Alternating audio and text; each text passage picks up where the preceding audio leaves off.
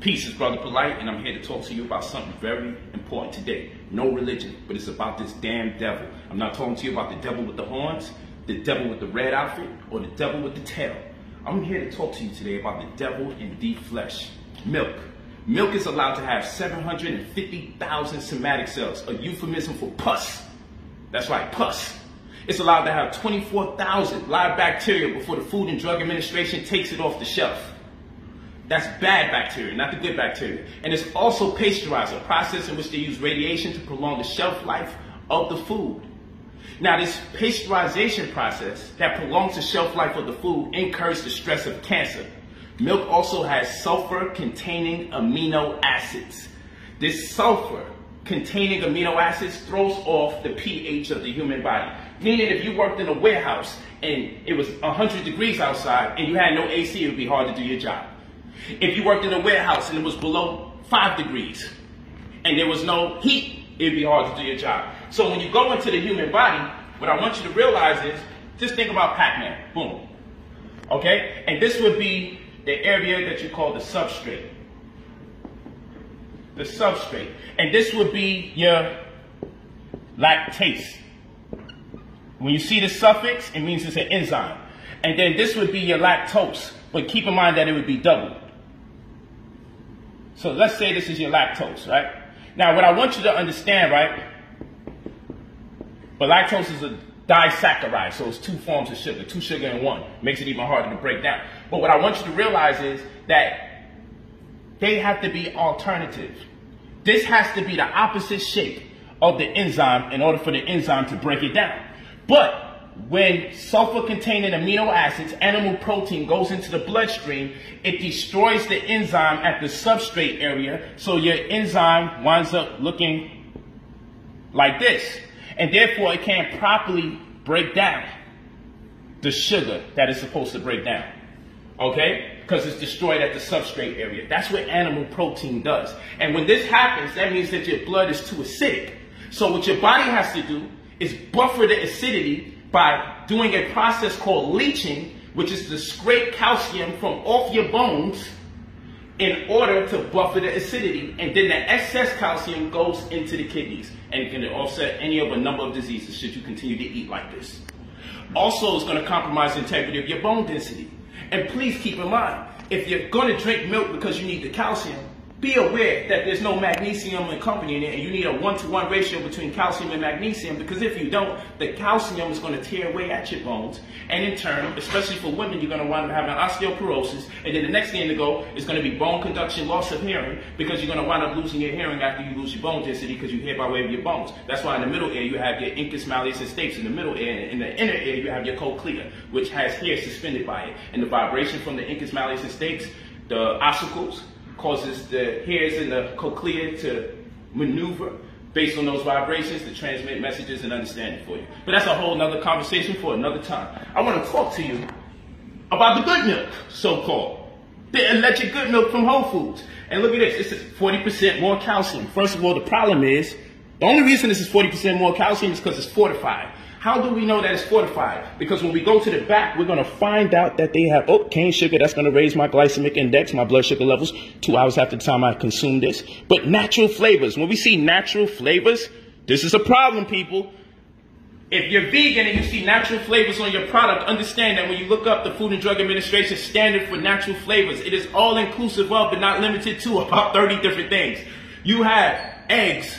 You have meat, you have poultry, you have fish, you have edible yeast, all sorts of things that vegans don't want to consume. But if your food says natural flavors, you may be subject to any of those things.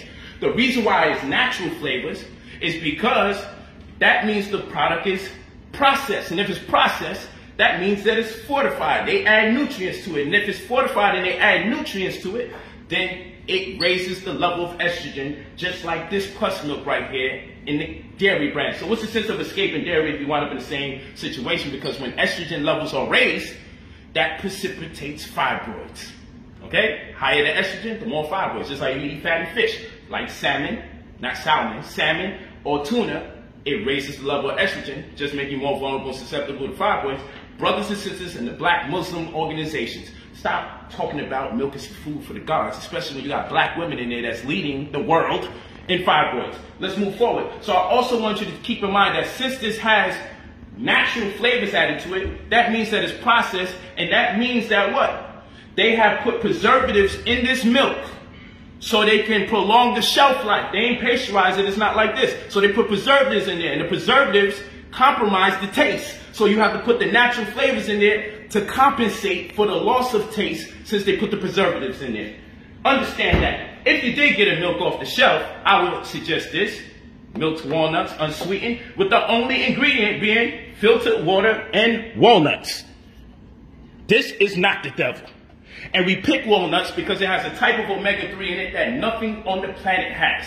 Plus it has a great deal of selenium in there and some tryptophan that converts into serotonin that helps you with your sleep, particularly your REM sleep, so your endocrine system can do its thing to regulate your hormones, which are called instructions. But that's another conversation.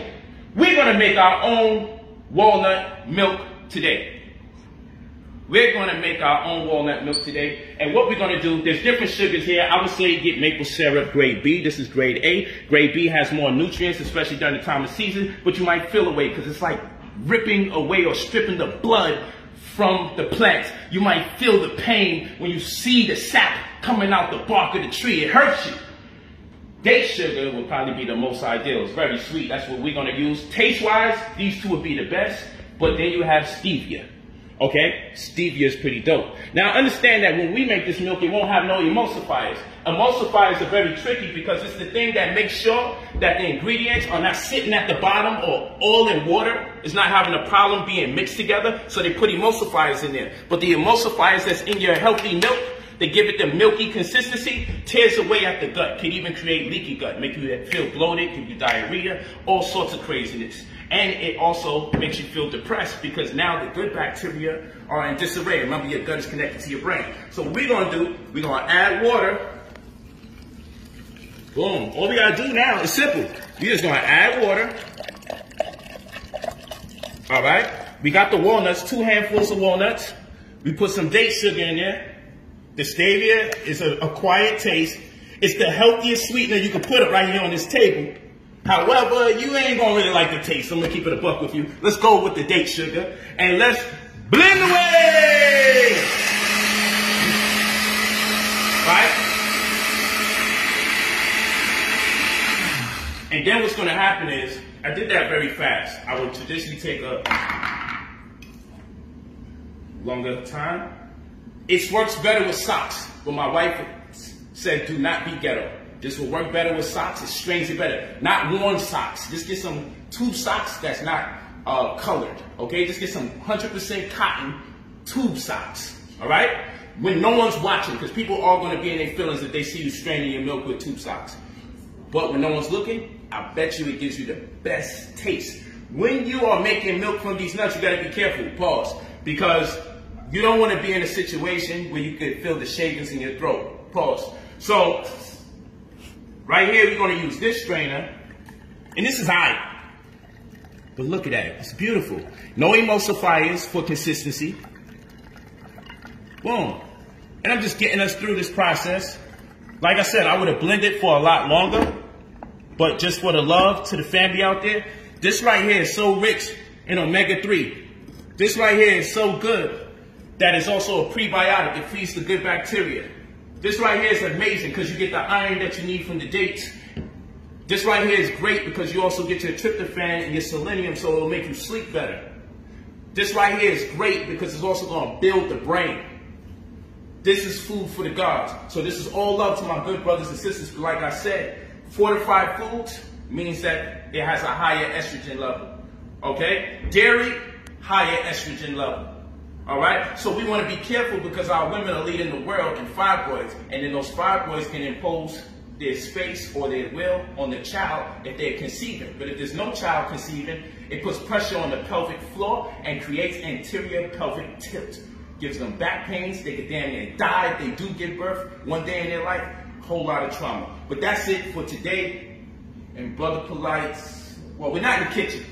Peace out. We gonna talk later.